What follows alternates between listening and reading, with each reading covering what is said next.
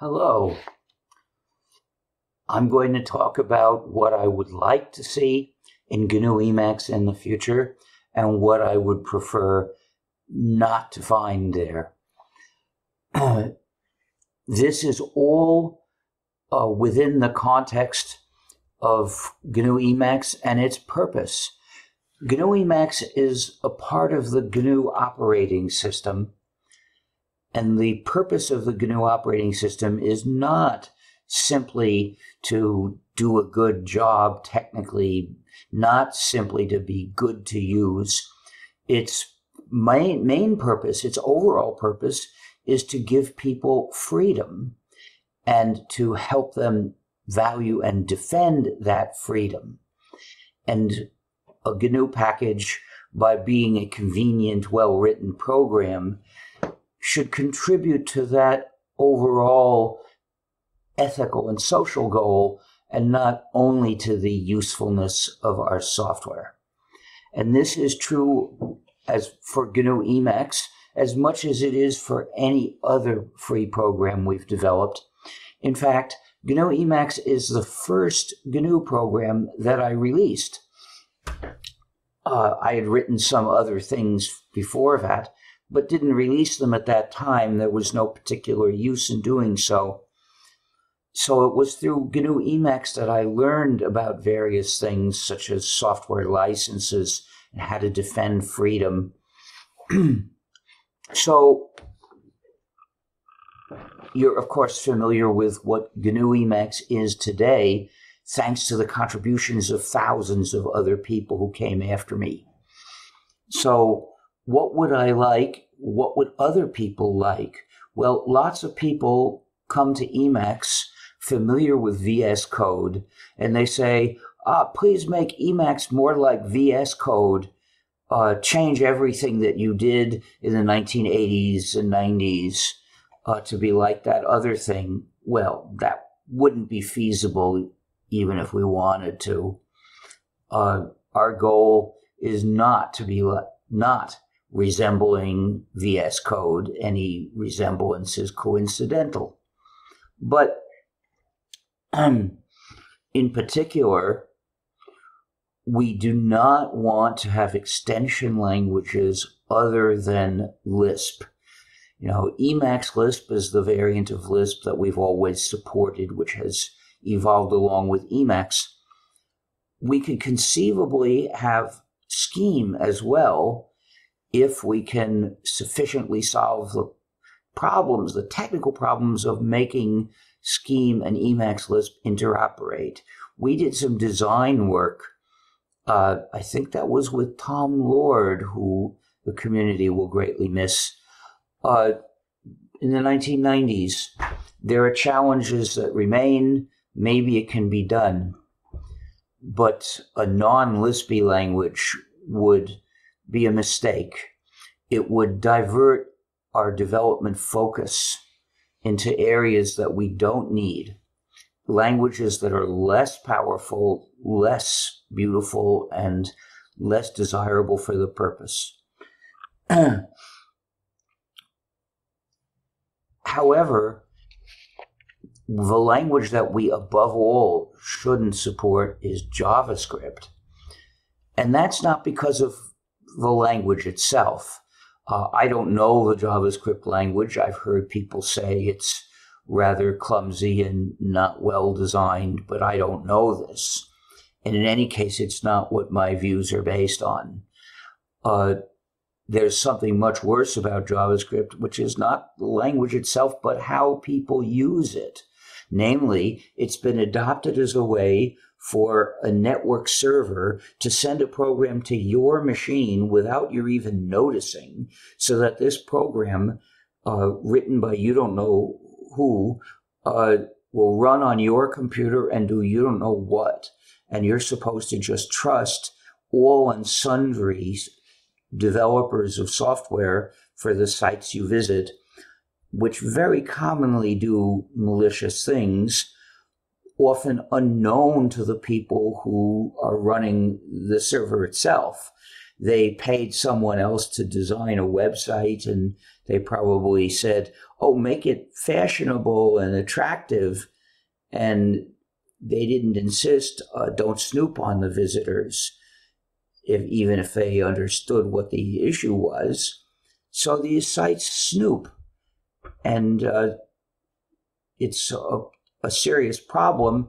And the problem comes not from the language JavaScript, but from the fact that browsers, by default, will pull in JavaScript code that gets sent to them and run it to do anything at all. Well, Emacs is supposed to defend your freedom. It's supposed to help you to defend your freedom and lead you to defend your freedom, which means it shouldn't lead you to throw your freedom away as soon as you visit a site that tries to send you a non-free program to run straight off of that other machine. So it's important not to lead users to do computing this way. So what are some good things that we would want instead of this? Well, one thing we want is to update the Introduction to Emacs Lisp Programming by the late Bob Chasell. It's a book that makes it easy for even non-programmers to learn to write simple programs in Emacs Lisp, and from there they can go on to do better. Well, we made a pretty big change in Emacs Lisp a few years ago, implementing lexical scoping by default. Originally, Emacs Lisp used to be entirely dynamic scoping, like some of the earliest Lisp interpreters. Well, this is a change that should have a careful job of updating for the introduction. I'm sure we've made it clear in the reference manual, but that's not what beginners read first. We need something to teach them in lexical scoping. Now, another thing we could use is to make it easier to understand the facilities that we have.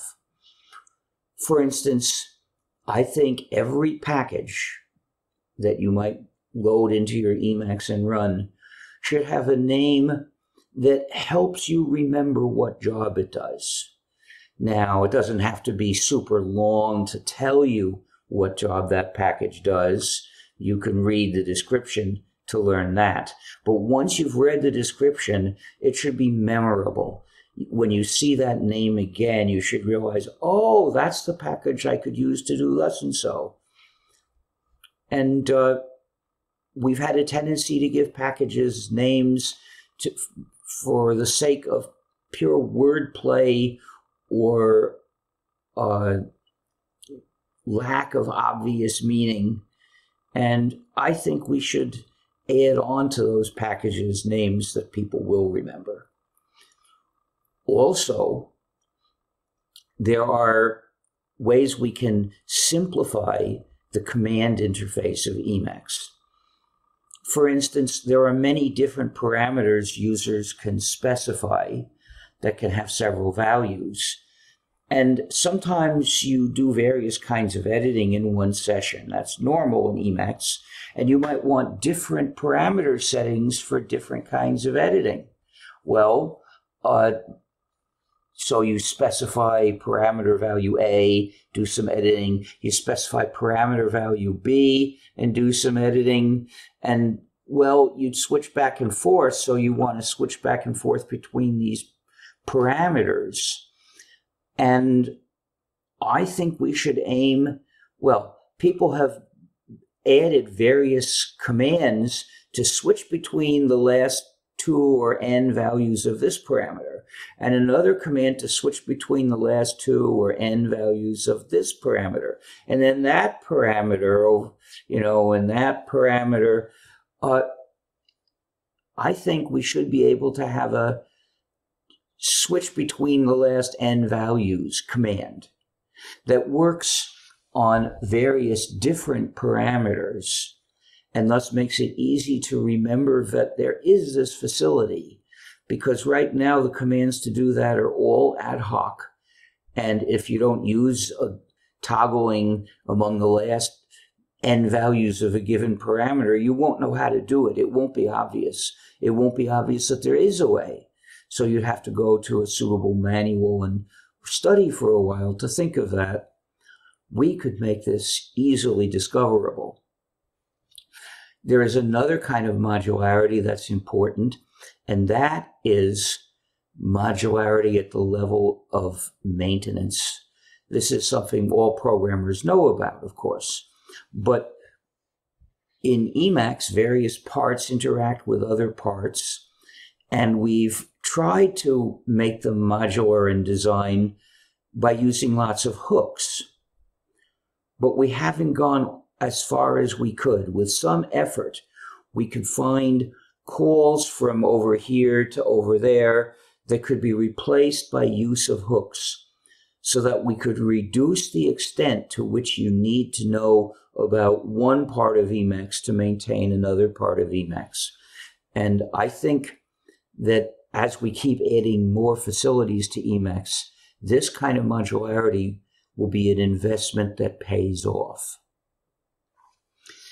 There's one big area of features that I would like to see in Emacs, and that's the ability to edit formatted documents in WYSIWYG, to be able to edit a letter or a scientific mathematical paper with formulas or a nicely laid out manual, looking at what it's really going to look like.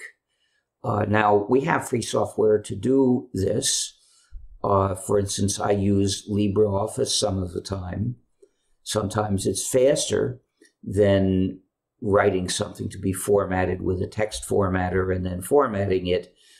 But when I use LibreOffice, I always miss the commands and facilities, the editing facilities of Emacs.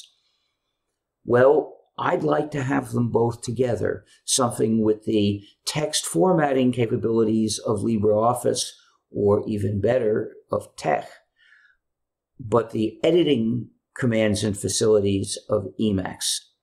Now, this would be a big job, but it can be made up of a lot of medium-sized jobs. If people start working on those medium-sized jobs, then in a number of years, we'll have something absolutely amazing. But one thing I think we really shouldn't have is the equivalent of a modern web browser. The World Wide Web started out in the 1990s in a much simpler form, where a web page described its contents, and the web browser laid them out, and the user could parameterize how to lay out various kinds of situations. This was not only convenient for users who wanted to control things and understand things, it was also freedom respecting, because the layout was done by your browser. If you had a free browser, you were in control, even though the browser was complicated already. But starting around 2 decades ago, there was an explosion in the complexity of browsers as companies wanted to have more and more control over exactly what would appear on a user's screen. So they invented lots of features to control that, features where the user couldn't really customize how something would actually appear, because the whole point was that the company could control that. And JavaScript was sort of the ultimate level of the company controls everything. And because of this, going beyond the simple level of web page formatting features in Emacs is basically heading down a path that leads to subjugation. It's a path that we need to stay away from. It's a path to an unjust world of computing that you can easily see around you. Web browsers nowadays are designed to display ads that you may not want to see. They're designed for DRM.